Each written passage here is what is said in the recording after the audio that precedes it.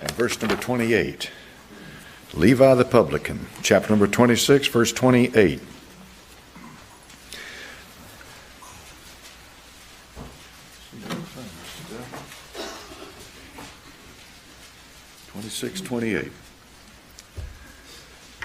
For this is my blood of the New Testament, which is shed for many for the remission of sins.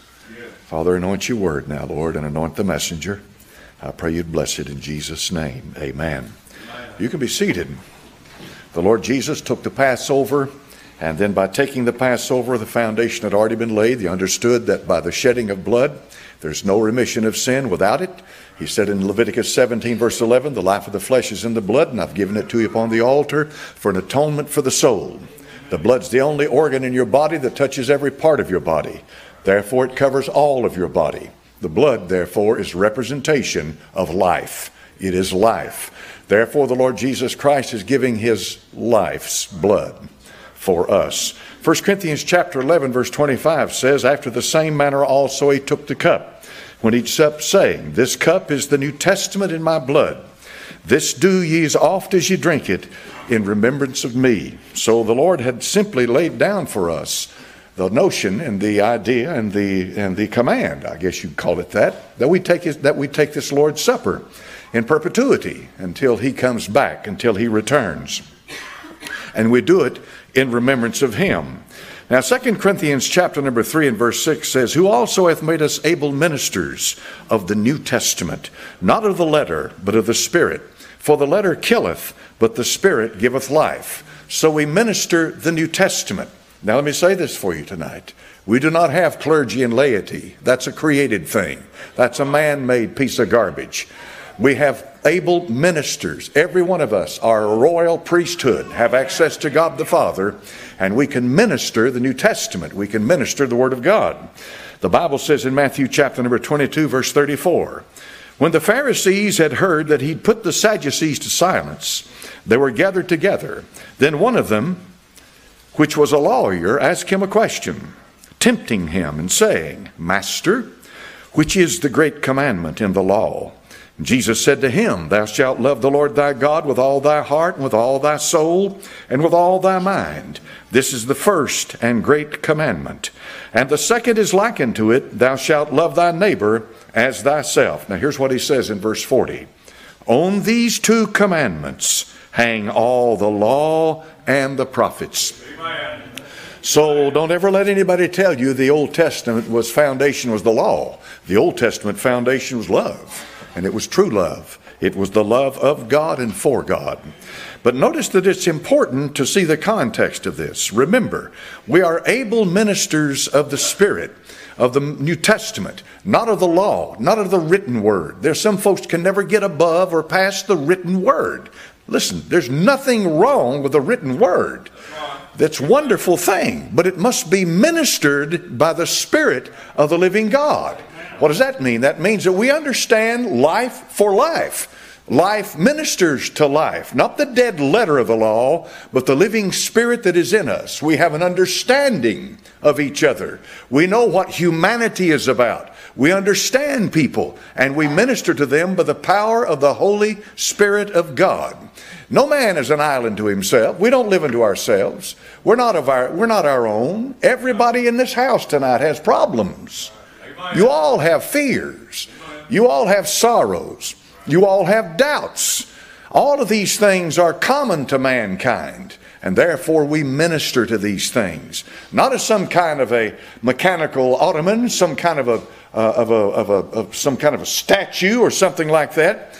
We are living and we are ministering the life, and by ministering life we reach to life, and that's the way it ought to be. Now, what you're hearing and what you're hearing ministered to you does not speak to your soul and speak to your life, you're not being ministered to.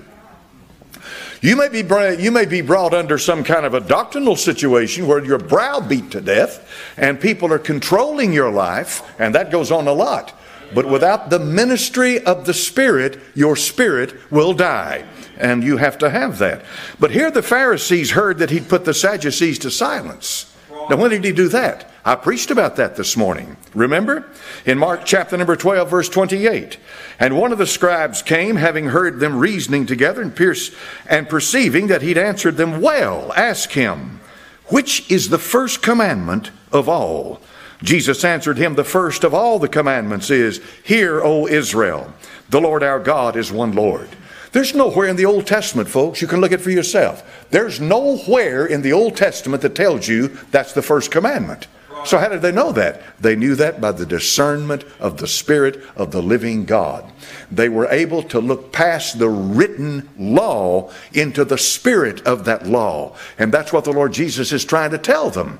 For back in the book of Matthew 22, the Pharisees came to him not to learn some spiritual truth.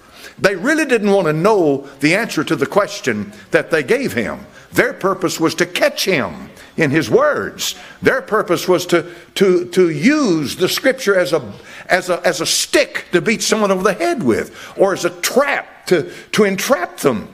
And the Lord knew that, of course. But here, when he's dealing with this scribe, he says, Jesus answered him, the first of all the commandments is this, Hear, O Israel, the Lord our God is one Lord. And then he continues to quote Deuteronomy chapter number 6.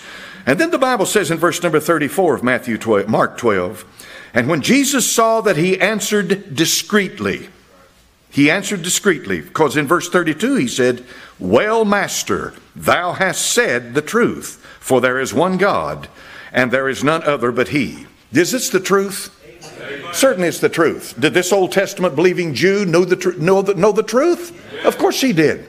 But you see, here's the thing about truth. You shall know the truth, and the truth will make you free. What does that mean? That means that if you accept the truth, you'll get more truth. If you accept the light, you'll get more light. You see, when Apollos was preaching in the book of Acts, he knew only the baptism of John, right? That's all he knew. But when Priscilla and Aquila went to him and instructed him further in the Word of God, they instructed him how that Christ had died for their sins, had risen, and now was at the right hand of the Father. What did Apollos do? Did he rebel against them? No, because what Apollos knew was based on the truth. Was John the Baptist a preacher of truth? Of course he was. So what he was preaching was the truth as he knew it, and as far as he knew it. But when more truth came to him, he received it and accepted it. And that's the principle of the Scripture. This is what the Lord's talking about. Notice carefully what he says in verse number 32. The scribe said to him, Well, Master, thou hast said the truth, for there is one God, and there is none other but he. And the Lord Jesus does not rebuke him anywhere, because he agreed entirely with what he said. Now continue on. To love him with all your heart, all your understanding, all your soul, with all your strength. To love the neighbor as thyself. To love his neighbor as himself is more than all the whole burnt offerings and sacrifices. You see, he said to the others, all the law hangs this. This, he says, is more than all of the burnt offerings and sacrifices. Now notice carefully, when Jesus saw that he answered discreetly, that word only shows up one time in the New Testament, right here. Right here. Here is a Jew who knew the truth, stood on the truth, and the Lord Jesus was about to give him more truth. That's the way it works. That's the way it works. And so when Jesus saw that he answered discreetly, he said unto him, Thou art not far from the kingdom of God. That's what we're doing tonight. Will this save you? No. You can eat all of the bread, you can drink all of the wine or the grape juice, and it'll do you no good whatsoever unless you can look past the physical into the spiritual. John says in John chapter number 6, you can't eat his flesh. He's not here today. But he said, These words that I say unto you, they are spirit and they are life. In plain words, it takes the Spirit to discern the Spirit. If you'll receive the Spirit, you'll understand the Spirit. The Bible teaches us that the Holy Ghost is our unction. He's our teacher. And he said, You have no need that any man teach you if the Holy Spirit is living within you. And here's the problem. People come and they take this and they think, well, now this is part of my salvation, or this is keeping me saved, or, something of that nature. No, it's not. There is no power in this whatsoever. We can wave our hand across it and pray over it. That doesn't change it. Here's what matters. What's in your heart? In plainer words, what is your soul thinking? What is your spirit doing when you take this? That's what matters. Because you will be as the scribe, you will be able to discern that to love the Lord thy God with all thy heart, with all thy mind, with all thy soul, and all thy being is greater than every one of those words over there in Exodus chapter number 20 that says, thou shalt not, thou shalt not, thou shalt not, thou shalt not. The 10 commandments given in Exodus chapter number 20, they're wonderful commandments. They manifest the righteousness of God, but the greatest commandment in all of the Old Testament. That's what he's talking about. What is the first commandment? This scribe knew what it was. He knew it in his soul. And so the Lord Jesus knew he knew it. And their minds met, their hearts met, their souls met. And instead of speaking to them like you generation of vipers, he talked to the Pharisees like that. Instead, he said to him, you're not far from the kingdom of God. I believe with all of my heart he got there. So why do you believe that? Because he believed the truth. You'll know the truth, and the truth will make you free. Amen. If you want a lie, you can believe a lie, but you'll always have to believe another lie to believe a lie. Because a lie can't stand on its own. It must be propped up by another lie. First thing you know, you follow this lie to that lie to this lie to that lie, and you're surrounded with lies. That's what's happening to our kids today. A whole generation. Lie, lie, lie, lie, lie, lie, lie. But you hear the truth. Sanctify them through thy truth. Thy word is truth. The Lord Jesus Christ is the way, and the life. No man comes to the Father but by him. So that brings us down to this. And I won't keep you long with it, but I think it's a beautiful thing. So he got the first commandment by spiritual discernment. He knew what it was. He got it from God. He knew that. It didn't contradict the 10 commandments in Exodus 20. It just raised him to a higher level. It raised him to a point that do not can ever get you. You see, it raised him to a place because spiritual discernment will bring you in to the presence of God. When he, the Spirit of truth, is come, he will not speak of himself, for whatsoever he shall hear, he'll speak that. He show you things to come. The Holy Spirit will draw you to the Father, and he'll do his job. So the Bible tells us in Hebrews chapter number 9, verse 15, for this cause he's the mediator of the New Testament, that by means of death for the redemption of the transgressions that were under the first testament, they which are called might receive the promise of eternal inheritance. Aren't you glad for all the eternal things when it comes to dealing with God? Not temporal, eternal. He gives you eternal life, eternal security. He gives you an eternity. Compared to this temporal existence, this earth will melt with fervent heat. That's what Peter said. He said the elements will melt. It's going to be gone. So if everything you've got's piled up on this earth, just get ready. One day, it's all going to be gone. Lay up treasures in heaven where the moth and the thief cannot corrupt. But he said in verse 9, Hebrews 9:16, for where a testament is, there must also of necessity be the death of the testator. Now I want to get into this one more time with you, and then I'll come to a close tonight. But it's important if you'll understand what's going on with this. He talks to a testament. He said, this is the New Testament. This is the blood of the New Testament. He called it the testament. But then in Hebrews chapter number 8, when he began to deal with Israel, same word, he changed it from testament to what? Covenant. Now, why didn't he use covenant back here where I read it to you? This is the new covenant of my blood. It's this reason. Testament is all inclusive. It reaches everybody. Jew, Gentile, bond, free, rich, poor, red, yellow, black, and white, makes no difference. It is the New Testament of our Lord and Savior, Jesus Christ. When he died on the cross, that was given to all of us. But he has a covenant. And that covenant is with Israel. And this is another of the reasons I am not a British Israelite. Because in Hebrews chapter number 8 is as clear as it can be. The day will come when I will make a new covenant with the house of Israel. This covenant is diatheke, just like translated testament. But the application is different. And this is the way you understand the Bible. Look at verse number 6 of Hebrews 8. Now hath he obtained a more excellent ministry, by how much also he is the mediator of a better covenant, which was established upon better promises. Hebrews is talking to the Hebrews. For if the first covenant had been faultless, then should no place have been sought for the second. Hebrews 8:8. For finding fault with them, he saith, behold, the days come, saith the Lord, when I will make a new covenant with the church. It won't work, will it? You can ram Gentiles in there all you want to, but it won't work. A covenant with the house of Israel and the house of Judah. That's as plain as it can be. Hebrews 8:9.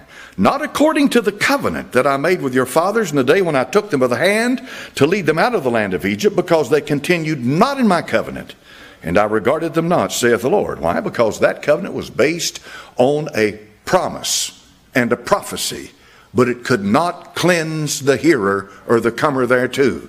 The sins could never be forgiven. They could only be pushed forward. It took the death of Christ to forgive all sin. He made him to be sin for us who knew no sin. Us alive, them in the past, those in the future. He became sin for all mankind. Now Hebrews 8 verse 10 says this. This is the covenant that I will make with the house of Israel. After those days, saith the Lord, I will put my laws into their mind and write them in their hearts, and I will be to them a God, and they shall be to me a people. He's quoting Jeremiah chapter 31. In verse number 34 of Jeremiah 31, it says, and they shall teach no man, every man his neighbor, and every man his brother, saying, know the Lord. For all shall know me, from the least of them unto the greatest of them, saith the Lord. That's what Jeremiah said. Isaiah said it this way. For the earth shall be full of the knowledge of the Lord as the waters cover the sea. Habakkuk says it this way. For the earth shall be filled with the knowledge of the glory of the Lord as the waters cover the sea. Is that today? Of course not. No, it never has been. You'll have millions out there that have never even heard the name of Christ. So what's going on? Well, look at Hebrews 10, verse 16. This is the covenant that I will make with them after those days, saith the Lord. I will put my laws into their hearts, and their minds will I write them. And not on stone, but in their soul. Hebrews 10:29 now, it'll help you understand this verse, because this is a biggie. This is a stickler with a lot of people. Remember now, in the book of Hebrews, when he uses the word covenant, he's no longer talking to Gentiles. He's talking to Jews. Look at Hebrews 10:29. This is a biggie. Of how much sore punishment suppose ye that he shall be thought worthy, who hath trodden under foot the Son of God, and hath counted the blood of the what? Wherewith he was sanctified, an unholy thing, hath done despite to the Spirit of grace. Who are we talking to here, a Jew or a Gentile? Maintain the consistency. A Jew.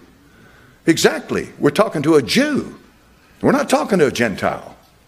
Who am I today to get up here and tell you that if you've turned away from Christ, there is no more sacrifice for your sins, and there's no forgiveness for you, and there's no hope for you? How many people in this house have turned away from him for a while? How many got cold? How many got mad at God? How many left the church and said, well, I'm done with him? Yet you came back. And when you came back, he brought you back. He forgave you, cleansed you. Amen. But he's telling somebody here in Hebrews chapter number 10 that if you walk on this covenant, there's no forgiveness. You see what I'm saying? He's saying, Jews, Christ is the covenant. You've been told about the covenant because they had been. Now you sin against that covenant, and there's nowhere for you to go. There's no hope for you. You've done despite to the Spirit of grace. Hebrews 12:24, and Jesus the mediator of the new covenant, and to the blood of sprinkling that speaketh better things than that of Abel. Now the God of peace that brought again from the dead our Lord Jesus, that great shepherd of the sheep, through the blood of the everlasting covenant. Hebrews 13:20. So when did the covenant start? It started at the cross. Started at the cross. It started at the cross, but so did the Testament. The Testament and the covenant are one and the same. The Testament is preached to the Gentile. The covenant is preached to the Jew. But it's the same blood, same sacrifice, same Savior, no difference. But what has the Jew done to the covenant? He's rejected it. That's the blood covenant. He's rejected it. So what happens to him? God blinds him. And then the day will come when God will write in their heart his laws, and then their mind his laws. So what does that say for us tonight, Gentiles? It says that our salvation, we read the words and we receive the words. But these words are spirit and they are life. It'll do something for your spirit. They're alive. The Word of God is quick. They're alive. And this is why he said to Lazarus, he said to the rich man in Luke 16, rich man said, send my brethren that he may warn, let me tell my brother that he may warn my brethren, this awful place of torment. The Lord said, Abraham said to him, they have Moses and the prophets. If they won't believe Moses and the prophets, they will not believe the one were coming from the dead or raised from the dead. You think, preacher, the resurrection of the dead would be such a profound thing that I would get saved if I saw that happen. Would you really? Revelation chapter 13 says that his deadly wound was healed. Talking about the Antichrist. But Moses and the prophets is the living Word of God. If you will believe Moses and the prophets, which is the foundation for all of this, you have received life. There is no greater life than to receive His Word. It's alive. If you believe it, it's alive. It'll give you life in your very soul. You see what I'm saying? You can be fooled by a miracle. You will never be fooled by a life. You will never be fooled. So you believe the Bible tonight? I believe it. Believe it and love it. This is the book. There's no book like this book. It's alive. You know why you don't read it as much as you ought to? Because when you pick it up and you start reading it, it starts reading you. That's why. You get uncomfortable with it, don't you? So what does that mean? That means you read it and get right with God and we're blessed by it. If you read it and you're uncomfortable and you don't get and therefore you're not going to be blessed of God, you throw it away. And because you can't read it. You can't appeal to it, you can't deal with it as you would a book on hunting or a book on shooting or physics or science or something like that. You know, something that has no direct, there's nothing wrong with any of that stuff, but there's nothing spiritual about it. But this book is. Father, bless your word. Thank you tonight, Lord. There's such a thing as these things that you made provision for all of us. There's no question about that. And every last one of us are judged by the judge that can only judge the human spirit. And Father, tonight I pray that you'd bless everyone that's coming to this house. Remind us while we're here, Father. We remember the one who went to the cross. Bless his righteous name. In Jesus' name I pray. Now, folks, if you'd like to come down here and pray with me tonight before we have the Lord's Supper. And the reason we do this is over here in 1 Corinthians chapter number 11. If you look at that, the Apostle Paul talks about them having essentially just a feast. They turned the Lord's Supper into just a kind of a, feast. And it lost its meaning. We don't take the Lord's Supper to fill our bellies. We take the Lord's Supper to remind us in our soul and spirit of why we're here and what He's about. He said, he that eateth and drinketh unworthily eateth and drinketh damnation to himself, not discerning the Lord's body. You don't have to do this tonight. You're welcome to do it. If you're born again, we encourage you to do it. You don't have to be a member of this church. We encourage you to do it because it is a blessing in it. It's a closeness with the Lord God. If you're not saved, just observe. That's the best thing to do. And just observe it. And there's no problem with that whatsoever. If you are born again and you think this is just another meal, you've lost the meaning of it entirely. You don't have any idea what's going on here tonight. We don't eat this physically to sustain us. This is done tonight for spiritual edification. So the apostle says in 1 Corinthians 11 that for this cause many are weak and sickly among you, and many sleep. All right. Would anybody like to come down here and pray? Would anybody like to come down and pray with us?